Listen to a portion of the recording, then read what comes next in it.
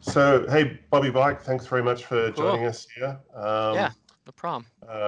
So you've got a new release out that was just what, on Friday? Yeah. A few days ago now.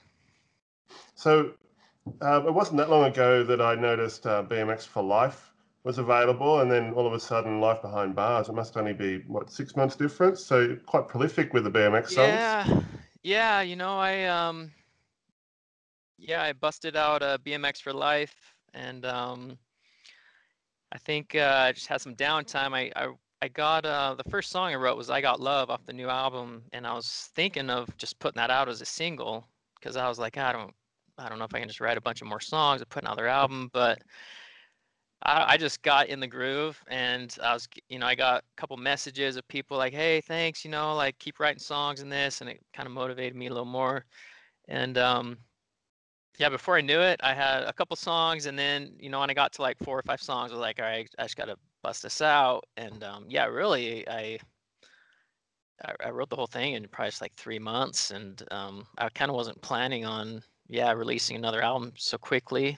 Um, But yeah, when the bug hits you, you just got to go for it, and the creative juice is flowing. So, but yeah, it's I'm proud with it. It wasn't something that I just kind of threw together. Get some ideas that don't quite make it, um, but yeah, I think all these songs came out pretty good. So. What's your favorite song off Life Behind Bars? Uh, Mine is probably "Fly." It was one of the last. I think it was actually the last song I wrote on it. I just kind of felt like it needed a little more of a, uh, I don't know, kind of alternative style a song. Um, but yeah, when it first, I was kind of predicting with family and friends, what songs would be the most popular. Most of the people I play, I've kind of when I was writing it, like Mamacita was kind of like a really catchy one people kind of gravitated towards. Um, and Pedal Pedal Pedal as well. I kind of figure I could I could see kind of younger kids really liking that one a little more. Um, and then there's just some fun ones, like Dirty Girl. Just kind of I brought some people in, just kind of had some fun with that. But yeah, I'd say Fly's probably in there. I Got Love is probably still in like my top three. Freestyle like a Reptile is kind of fun. I was trying to kind of capture a little bit of a Rage Against the Machine type of sound and just a lot of guitars. And so that one was kind of like a little different one than I've really done. So that was fun. And that's the hardest thing, just trying to get songs that don't all sound the same, get a good variety in there. I brought a couple of slow ones. You got um, Holeshot Honey is kind of just a piano medley and acoustic guitar, and so yeah, I just try to mix up. But yeah, I don't know. Have you been able to listen to much? You got any favorites yet, or? Um, Sweet Sesh, I think, is a favorite of Yeah, mine. Kind of yeah, instantly hit me because I've got a backyard track and I'm always riding it and always playing music and always yeah, looking for that Sweet Sesh. So yeah, yeah, when I heard that, I just thought, oh, and I think you might have seen I posted on Instagram and quoted from it. It was cool. yeah. And one thing I was trying to go, my background is mainly BMX, a little bit of motocross, and I do want to kind of, I don't want to pigeonhole into BMX, and so yeah, Sweet Sesh is hopefully something that mountain bikers, Mm. uh, motocross, just any bike genre can kind of hit up. Unlike Pedal Pedal Pedal, which kind of more to BMX racing style.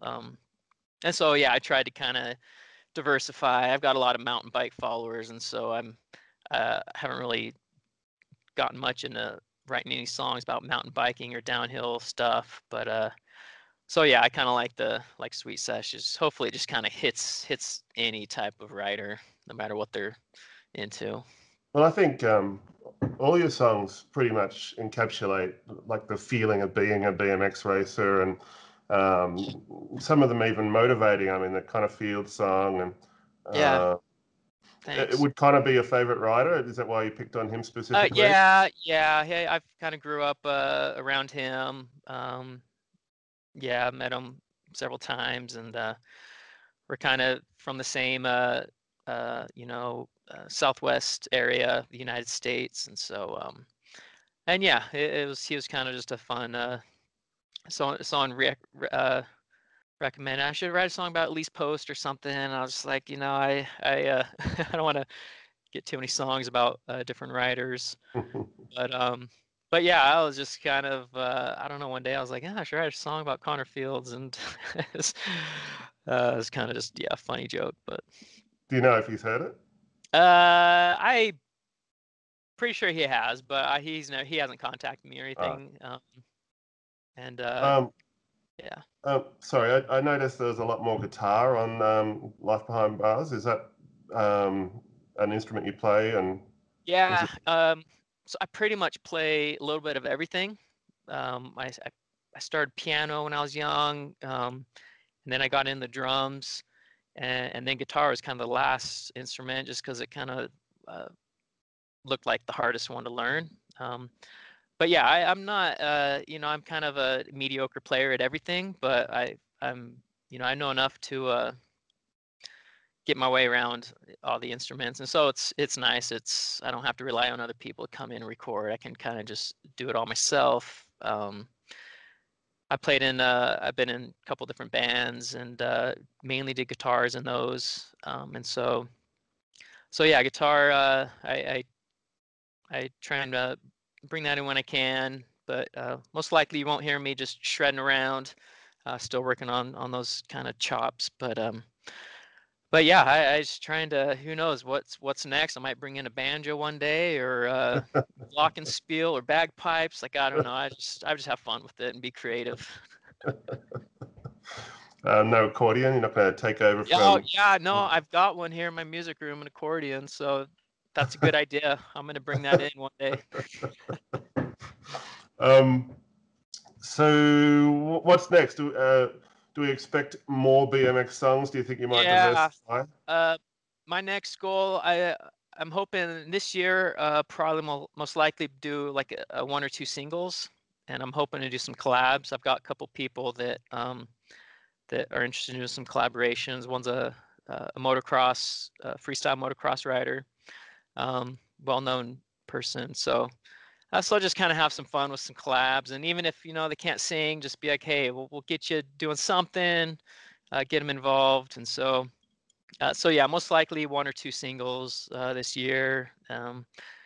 Hoping to do a music video, most likely to Fly. I'm gonna go film some dirt bike and some jumping. Might have lost you. Oh, there Yeah, you some BMX stuff, some riding, and so hoping to maybe do music, like a sweet little music video. So.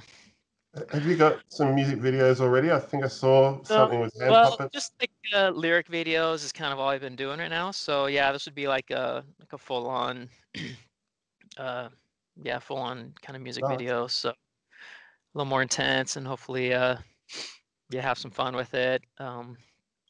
If I do Fly, I think one shot I want to like take the drums out into the desert and kind of do a cool little drum shot there. And yeah, just not yeah, just kind of more just riding it, and Mamacita would be another fun music video to do. So I might try and tackle that this year as well. So yeah, just So what is your BMX background? How come you've got all these songs about BMXing? yeah. I've started when I was young. I mean, BMX pretty much been my life. Just cruising around the United States, hitting nationals. I took a couple-year break doing racing dirt bikes and doing motocross, and then I'm back in full swing into BMX. I'm hitting these nationals over here. I've got one next weekend in Phoenix, Arizona. So yeah, just kind of training and just going back at it, man.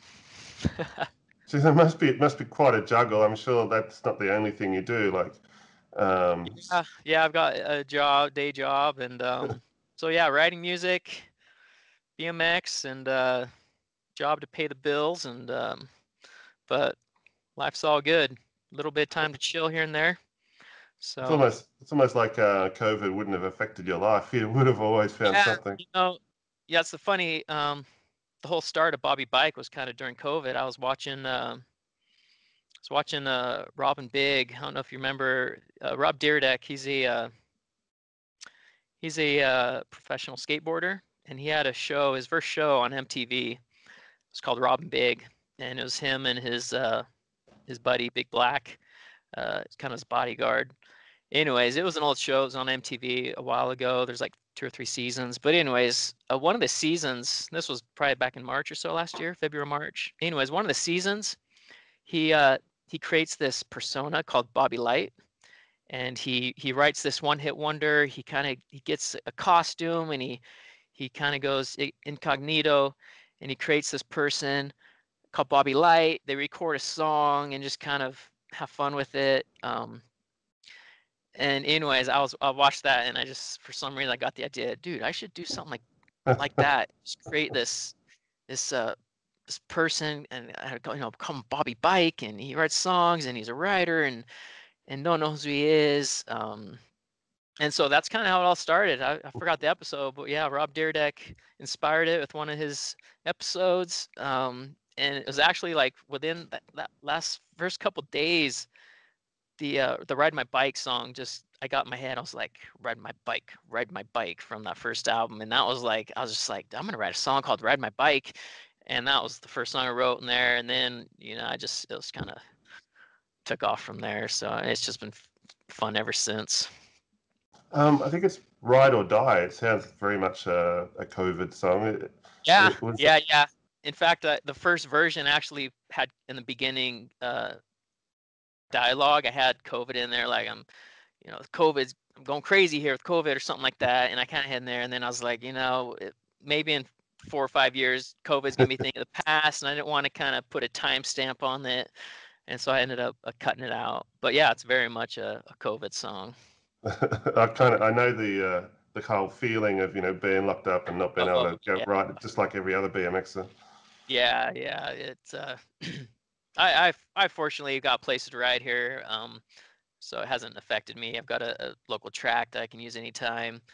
Um, but yeah, just from hearing people's stories, some of them just can't race, can't ride, and I feel bad for them. Yeah. So a funny story, when I first started playing BMX for life, I got a 6-year-old daughter. She's not really into BMX at all, but she's Mm. surrounded by it because I'm almost obsessed, I think, to use one of your own words from one of your songs. But Yeah. I think she heard a lot of trophies, Oh and yeah. she was instantly attracted to it. I think it could be just the age of the girl that you sampled, or Yeah. it might have been what she was saying, but it almost sounded like she was going to start riding a bike as soon as she heard that song. Do you Yeah. get much of a reaction from your songs like that? Yeah. I try and I've got kids in quite a few of my songs, try and get some kid voices in there because I just kind of want to keep these songs fun and light. And so yeah, so that song, um, yeah, Ride or Die. I've got kind of some kids in that song, just kind of make it fun, a little bit in pedal, pedal, pedal, um, and Ride My Bike. But yeah, it's a lot of trophies. Probably the easiest song I've ever written. It literally is like, it's got like 4 tracks on it, and so not much, but it just kind of felt right, and yeah, I love that song. So There was the one with Berlin Harris in it too. uh-huh. I can't remember what that one's called. Yeah, Um, give me a shot. Give me a shot. Yeah, So the Berlin Harris thing sounds like, coaching motivation, but give me a yeah, shot's almost about getting sponsorship. Is that? yeah. I don't know. I kind of had a give me a shot. Most of it was written and recorded, and then I talked to Berlin, and I was like, just do some talking on this song, and so, and I was just like, hey, just say whatever you want, what comes to it. And he just kind of one take just spouted out some motivational stuff, and I kind of cut it around and pasted it in and out, and So yeah, but it does tie in together in that it is a motivational song. And yeah, I guess I kind of picture maybe a kid at like the bike park, and everyone's kind of uh, dismissing him or something. And he's just like, "Hey, give me a shot. Like, see what see what I Mm. got, and I'll show you what I can do." And uh, so yeah, that kind of yeah, some of these ideas, I get an idea and I just run with it. Yeah. If I think too hard about it, then I overthink it, and it gets too, like Mamacita. Like there's really no rhyme and reason to that song. I wrote it in like 5 minutes, and I was just like, hey, this rhymes and this rhymes, and it's just like, and it's just, it's fun. It's great. I mean, I tried to explain the music to a couple of people yesterday, and I hate Hmm. pigeonholing, so I wouldn't say it was rap or, Yeah, some of yeah, it. So I'd actually say it's just fun songs about BMX. yeah, I don't yeah. think you can explain it any other way, really, can you? Yeah, and I want to.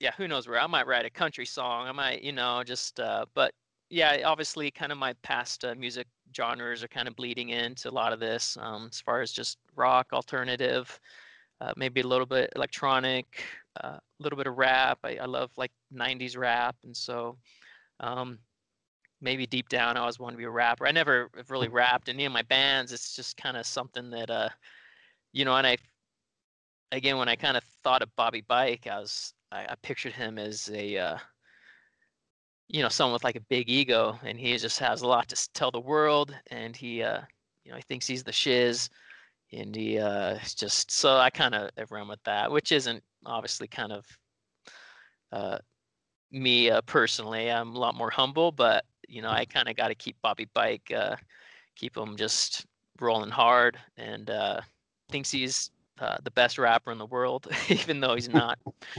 So, so yeah. Sorry, I can keep talking for ages, but what I might do is I'll get you to tell us how people can listen to your music. Yeah. Yeah, so my only social media right now is just Instagram. I got sick of Facebook, and so I don't do much on there. But maybe one day I'll get on there, and then I just started a YouTube channel. I'll get some videos up there I actually do have a couple of the lyric videos that I posted on Instagram on there, and obviously when I get some music videos done, they'll be on there. Um, but yeah, iTunes, Spotify, all the platforms you could pretty much find Bobby Bike songs. And and yeah, for up to date stuff, Instagram's my main. Just kind of trying to keep up on stuff from there, and communicate with others. And uh, maybe one day I'll get a website. I don't know. That's too far down the road. So but yeah, Bobby Bike. There is when I first looked at the name, I think there's a Bobby Bikes a bike shop in Chicago called Bobby Bikes or something like that, and so they kind of show up in the Googles a bit in the top, and so that's who I'm competing with as far as the name goes. But fortunately, musicians, there's no Bobby Bike, and so I'm not competing with anyone there. So you should be able to find my stuff pretty easily on all that stuff. So, what's the best way for people to support you if they want to hear more music? Do they go and buy the tunes on iTunes, or do Yeah, you? just listen. I'm not this isn't a money thing for me. It's just a fun thing. And so, shoot me a message or comment, an email. I don't know if I have my email on my on anything, but yeah, BobbyBikeBMX at Gmail. So yeah, I just love hearing the stories. I love watching people's videos that kind of plug in my songs to them and stuff. And also it's fun. I've been to a couple of races where they're playing at the tracks and stuff, and it's just fun watching people kind of recognize it or sing along and dance. And so just kind of getting it out there is what brings me joy, and hearing some fun stories. A lot of parents will message me and say, "Hey, my kid loves you, and he's young, and he just listens to you all the time and before races." And so yeah, that stuff's, I love it. I think it's awesome. It's probably the first BMX album or two BMX Yeah, albums you'll hear people play since the Rad soundtrack. Yeah, yeah, it is a small niche, and it's it's yeah, just kind of roll with it.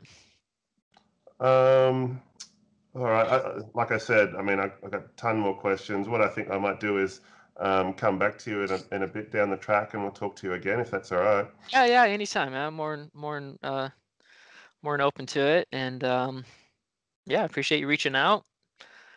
Good stuff. So Thanks appreciate very you. much, and good luck with the new release. Okay, all right. Thanks, Shane.